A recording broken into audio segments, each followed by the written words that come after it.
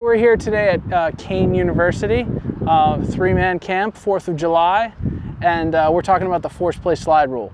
And what we're going to do here quickly is read through the force play slide rule, and Brian, one of our instructors, as well as the guys here, are going to show exactly what the violations are and what they look like so that we kind of have an idea in our mind of what we're looking for, because reading it out of a text is a lot different than actually seeing what the picture is. On a force play, the runner must slide on the ground before the base and in a direct line between the two bases, okay?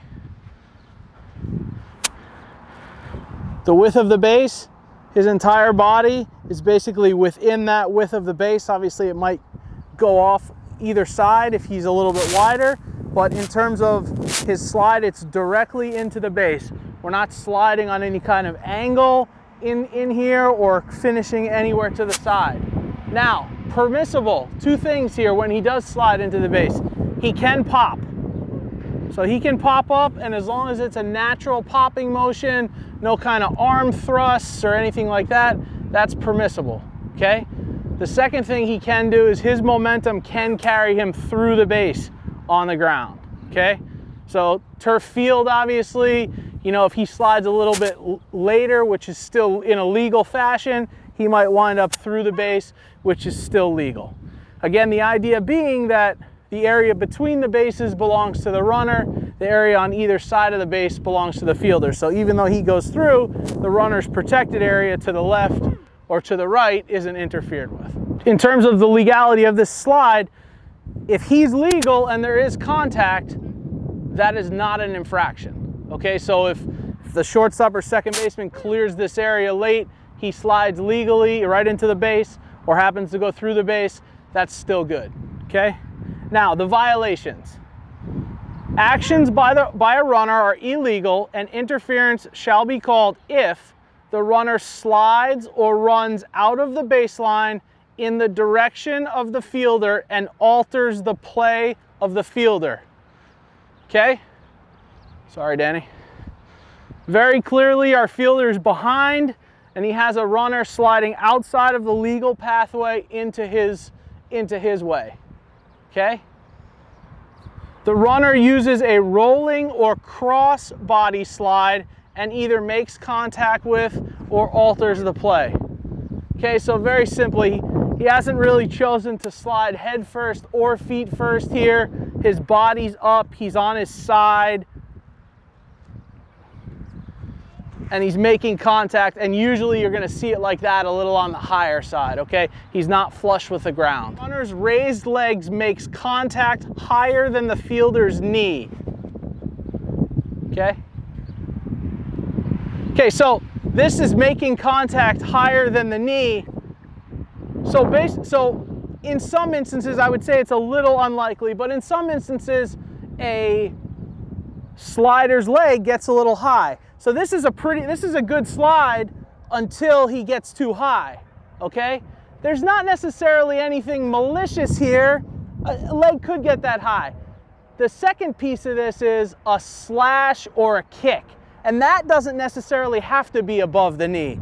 If he decides to make an intentional or overt action to hurt the guy, now you're in the area of a force play slide rule violation as well as a malicious contact type ejection. Okay, so the difference being the raised leg getting above the knee incidentally or intentional versus if it's below the knee and he kicks or above the knee and he kicks, we still have interference. This is more of an intentional act. The last one here is one that's kind of come up this year. So in terms of what a runner can legally do, so he can slide away from a play. So if the play is behind and he slides outside over here, that's good, okay? He's made an attempt to get out of the way. Now we get into a little bit more complicated situation when he stands up, okay? Comes behind.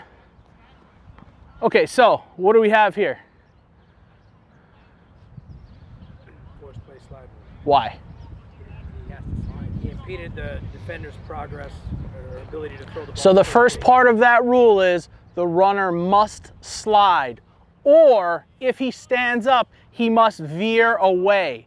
So if he decides to stand up and come right through the base, that's a violation, okay? Now, if he stands up and veers away, that's okay. Now, if he stands up and veers toward, what's that? Violation. Okay, now, the thing that can happen here, and the thing that we somehow for some reason started to see happen this year, is the guy veers and that's the side that the guy winds up on. So yeah, so the timing of a guy coming across, this guy reads it differently, okay, and he kind of backs out that way. So it's your judgment. Like that play right there, that is not interference. I mean, he veered completely out of the way. Was he on the same side?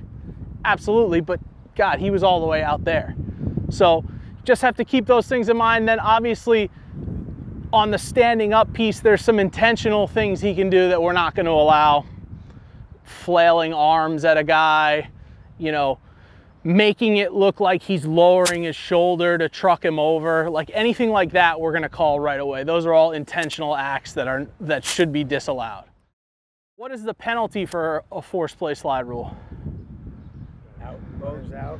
He's out, backside runner's out. Okay. Automatic double play. So we have this runner out, we have the backside runner out. Can we have the forced play slide rule at third base? Yeah. Can we have it at the plate? Yeah. Okay. When we get into a position here to take a double play, and again, we're talking about a ground ball to the left side to the shortstop.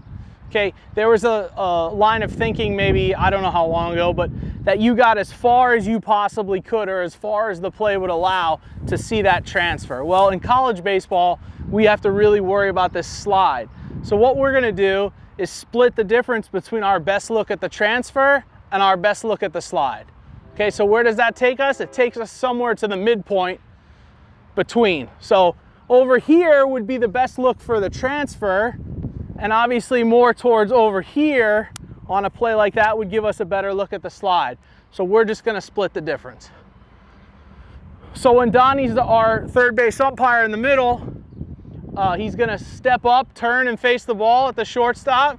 He's gonna work his way to the midpoint. He's gonna get set, I'm gonna flip. Okay, so now we want to make sure we take our time on this side as the third base umpire. Let the play happen, let the slide occur, really take your time. There's no reason for any of us to be looking at first base. There's really nothing going on there for us on that backside, okay? We're gonna try to mix in a bunch of different interferences. So Donnie's gonna demo one interference here, just the mechanics of it. Ground ball to the shortstop. Step up, turn, face the ball, works way to the midpoint, flip. Time! That's interference. You're out. You're out. Okay. Another showcase play like Brian talked about with the batter interference. Got everybody looking at you. Make the call here, get big, make the call on the back end. Are there gonna be instances where maybe our first base umpire doesn't hear it? It's gonna happen. Whatever we have to do to clean it up to make sure everybody knows, we do it. Sometimes there's a lot of people yelling. You can only yell so loud.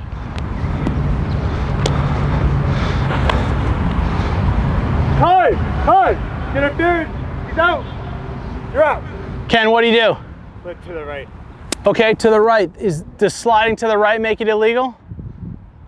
He's got to go right to the baseline. So he's right, he's got to go right in the baseline, but sliding to the right doesn't make it illegal, just like sliding to the left. He slid in the direction of the fielder. Right, yeah. Ball's hit. Time! That's interference. You're out. He's out. Guys, so that was a really interesting one because that slide and that play is going to cause probably a fight. Okay, so keep in mind, when you have an interference like that, you came up and called it, pointing to first base and calling the batter runner out might not be your next biggest priority. Okay? Ball's hit.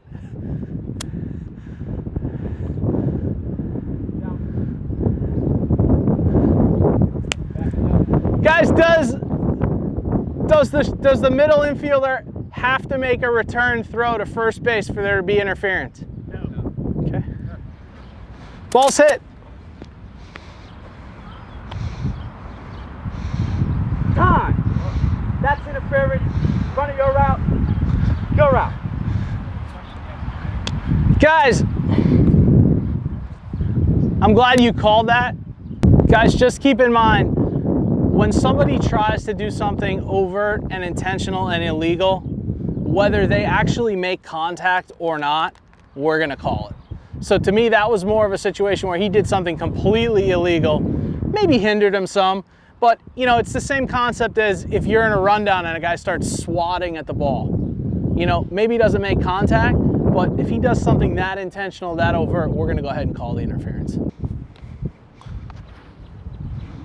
Time! Time! He's out for interference. He's out. Guys, we didn't really show this one. Everyone kind of take a step in.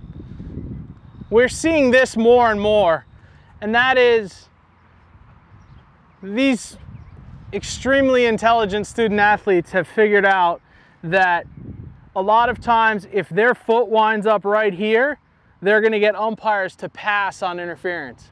But look at what Brian's going to do here, and his foot's going to wind up right where I am.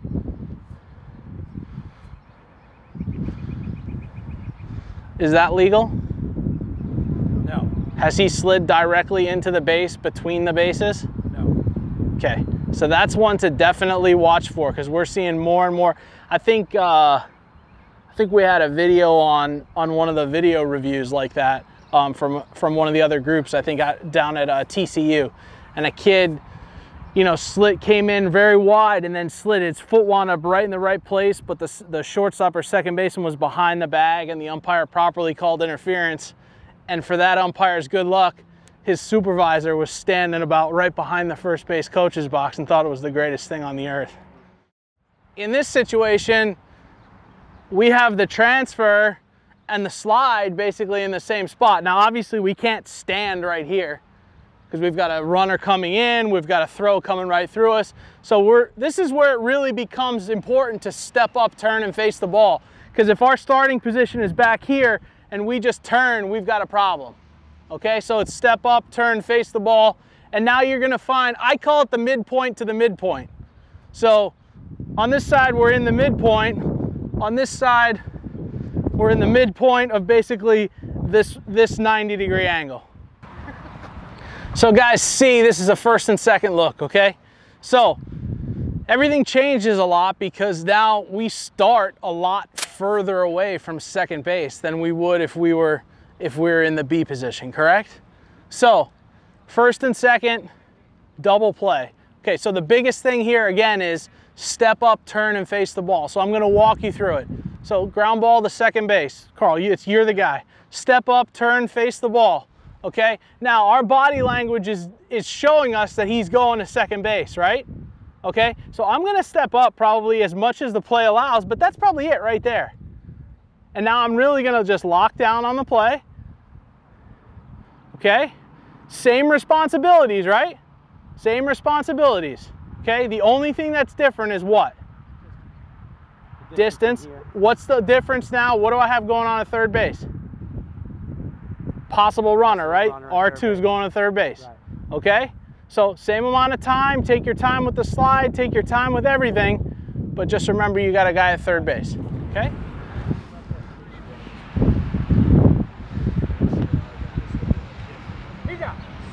Bounce back. Ball's hit. I didn't understand. Good! That's interference! You're out! You're out! You! Back here! Ball's hit!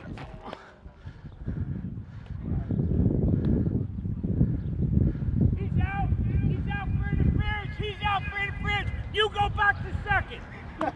You're out! You're out! Mike Aranzulo, go in there and show him how to do the mechanic properly, and this could be 3 in a row. The play's not going to happen. Just what you're supposed to do. Time and go. Time! That's interference! He's out! He's out! You! Back to third base! That's okay. Really good job with that. I hope that gives you guys a little bit better look.